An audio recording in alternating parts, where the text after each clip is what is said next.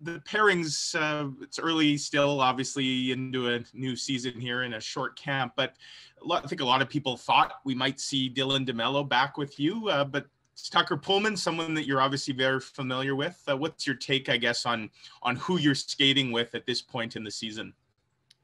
Yeah, Happy New Year to you too, Mike. I think obviously we're trying all kinds of different pairings right now. From talking to Paul and Charlie, try to get a little bit of familiarity amongst the different pairings. Obviously, you go into the year and injuries happen, different things happen, and sometimes they'll get changed up and all that kind of stuff. So it's nice to have some different looks, and obviously, as a player, you try to get as comfortable with whoever you're playing with, and I feel like Pools and I obviously played together early last season. I didn't feel like I was at my best when I was playing with him. And he was just coming into the league. It was his first opportunity to really be a full-time player and play against top lines in a lot of situations. So I feel like we're both in a better spot. He's more experienced. The way he ended the year, he was playing awesome in the bubble for us. So I feel my game's gone to another level. Excuse me, as well. So I think we're both in a better spot to work at it again, and again, we'll see all the different pairings, and things will always change, but just nice to get some different looks with different guys and get comfortable. Next, we'll go to Ken Weeb from Sportsnet. Thanks for taking the time, Josh. You're really reflective when you came back in July. I'm just curious what the offseason was like for you, and what was your biggest takeaway from last year, and how can you apply that into this season? It can, yeah. I think a lot of the same, just trying to go to another level physically, mentally. I really worked hard this off season to try to become more powerful, increase my strength and my fitness level, and sort of go from where I was in the early parts of my career to another level. As an athlete, and my mindset coming into this camp.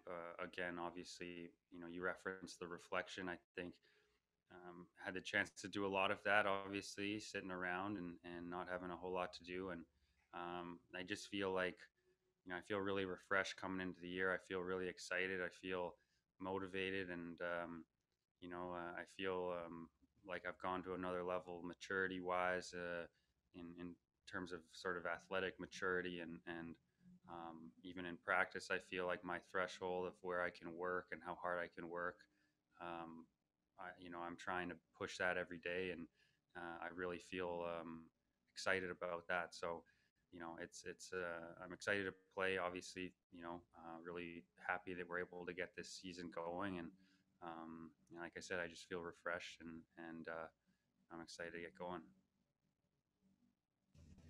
Next, we'll go to Ted Wyman from the Winnipeg Sun. Hey, Josh, good to see you again.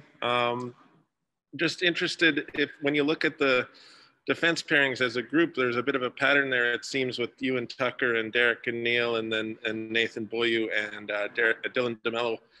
What are your thoughts on that overall configuration? Because it seems like, sort of trying to get a bigger guy on each pairing. Hey, Ted. Yeah, I mean, obviously,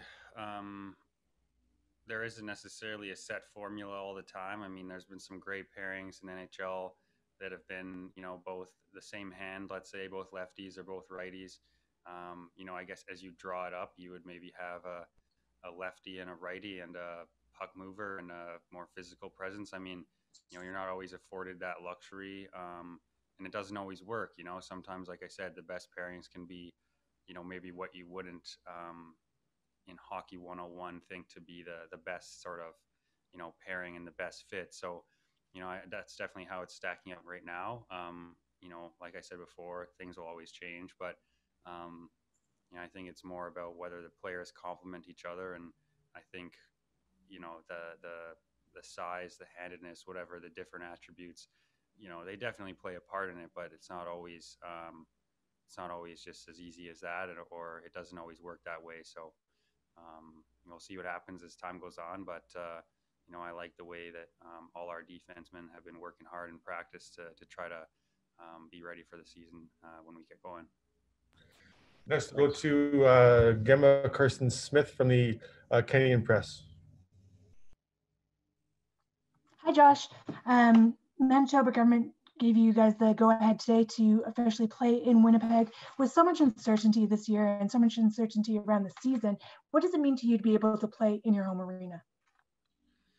Well, we feel super fortunate, obviously, that the government has allowed us to play here in Winnipeg. It's been, to say it's been a tough year is the understatement of, my lifetime, that's for sure, in terms of what we've all been dealing with. Collectively, we're all in this together, and it's been a challenge for everyone. So, I think when I heard originally that we were going to be able to play in Canada, we weren't going to have to relocate down, to the U.S. I was really excited about that because, I just felt like obviously staying in Canada and obviously with the hope of playing in Winnipeg and in our home cities, it brings optimism to our communities. Obviously we haven't had the ability to interact with fans really at all. But, even some of the people that I've interacted with just, here and there over the phone, things like that, it's, everyone's super excited to have hockey back. And so to be able to play it here in Winnipeg, our home arena, we have a lot of pride to play out of our home arena. And, I just hope that we can provide some excitement, something to look forward to for, the people of Winnipeg, the province of Manitoba. And, hopefully it's a sign of good things to come and that we're moving forward each day to a time when we can look back and move through what's been such a challenging time. Quick follow-up from me. There are some people who say that with everything that's going on in the world, the last thing we need right now is the NHL to be playing. What do you say to those people who kind of critique the season going ahead at this point? Well, everyone's entitled to their opinion. Obviously, I understand, and I'd be the first person to say that throughout this entire process, hockey and being on the ice has really been second. For me, it's been about safety. It's been about, the safety of my family, the safety of myself as an individual, and obviously, there's societal responsibilities that we all have. We're all in this together, as I said before. So, to somebody who says that, they're entitled to that opinion. Obviously, I think the keys for me in feeling good about coming back to play were, making sure that resources weren't going away from, general society and being, allocated towards professional sports that would further hamper, our, medical system or anything like that. I think that was a huge key. But, I also think that just the general optimism, that I've really experienced, I was on the phone with, I think, like Manitoba Hydro a couple days ago, and I got to talking about hockey with the representative on the phone. And just the excitement that he was sharing with me about having the Jets back and, being able to watch us and talk with his friends over group texts or whatever it is about the games and have fantasy hockey and stuff. Like, just there's so much excitement with that. So, that's really what I feel is going to be the great thing to come out of us coming back is, having an exciting time. Even for me, the last few weeks watching the World Juniors, like I felt excited to watch that. It was exciting to sort of know the game was on at 8 o'clock and I was checking the time to watch it. So, that's really my goal as an athlete. And I know that's, I think the goal of the players as a whole is to, bring some excitement and joy to the fans of hockey and the people that live in our cities that maybe haven't been hockey fans before, but have the chance to watch us play. And maybe it brings some excitement and removes them from, this horrible time we're in. So that's really where I stand. Thank you. Go next with Brian Munns from TSN 1290. Go ahead, Lindsay.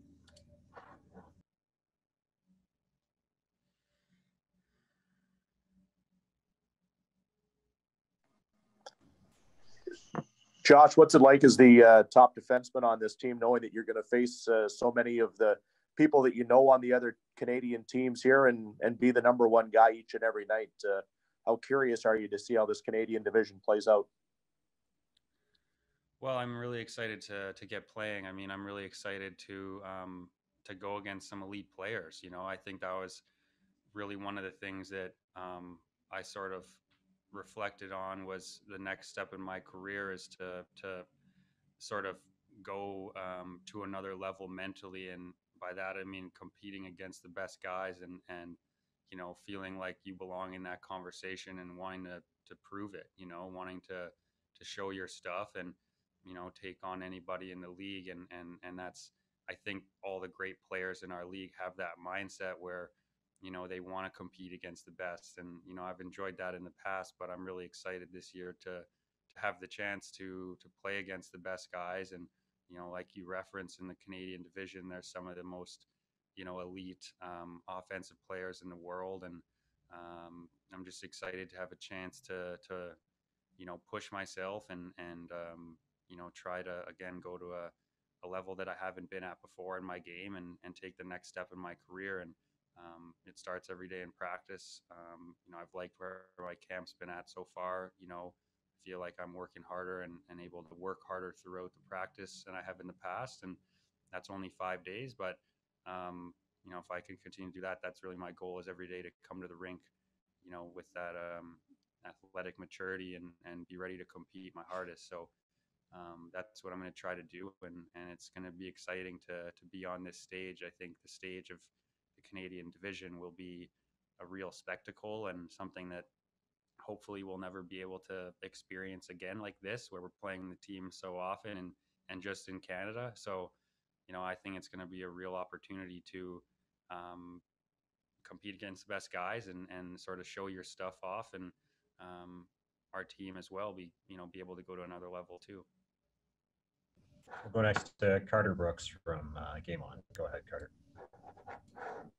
Hey, Josh. I know that you recently touched on it just a little bit. The World Juniors, I know as a past participant, you must have all sorts of feelings towards this time of year.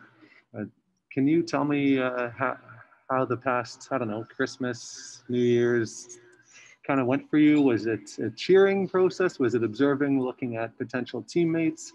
Any side bets you had going on? Just how was it for you?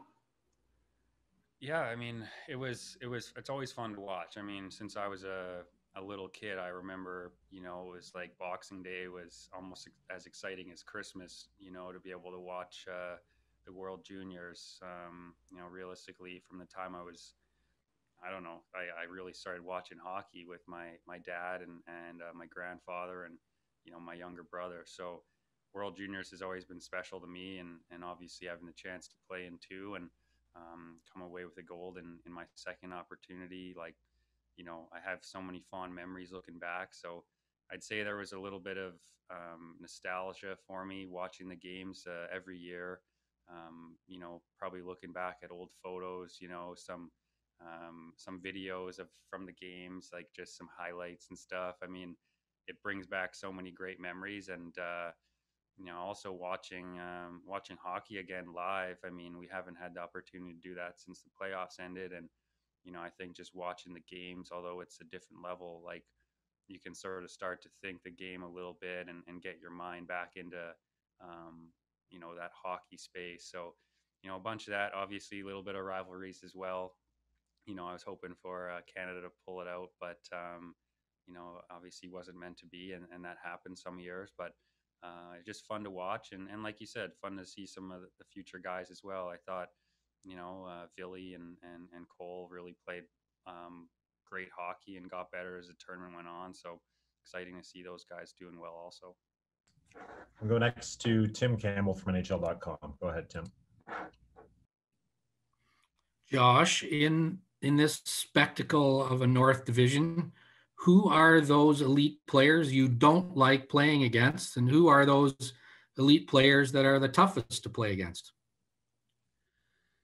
Well, hey Tim, thanks for a good question. I mean, obviously, it's probably subjective when you know you're flat-footed and Connor McDavid's, coming down the ice. I mean, that's not really a situation that, when you're getting beat by them that you're too excited about. But at the same time, I love playing against those guys as well, and trying to, shut them down or whatever it is. So, I mean, there's an abundance of them on every team now, especially in the North Division. I mean, go through the lineup: Vancouver, Pedersen, Besser, some of these guys, Miller, Edmonton, obviously Leon, Connor, Calgary, Kachuk and Lindholm, Monahan, Johnny, Goudreau, like, even you go east again, same thing, right? So I'm not going to go through everybody, but it's just all of these teams have elite players, and so you're going to have to be at your best every night if you want to hang with them. Just time for a few more. We'll go to Jeff Hamilton for the Free Press. Go ahead, Jeff. Hey, Josh. Just wanted to get your scouting report. I know you spent a little bit of time with them, obviously, last year, and maybe you watched him over the World Juniors, but just Ville, just being a young guy and, obviously you being in his shoes at one point in your career, just what you've seen from his game evolve since he's been a member of the Winnipeg Jets. Yeah, I mean, I only watched a couple of his games,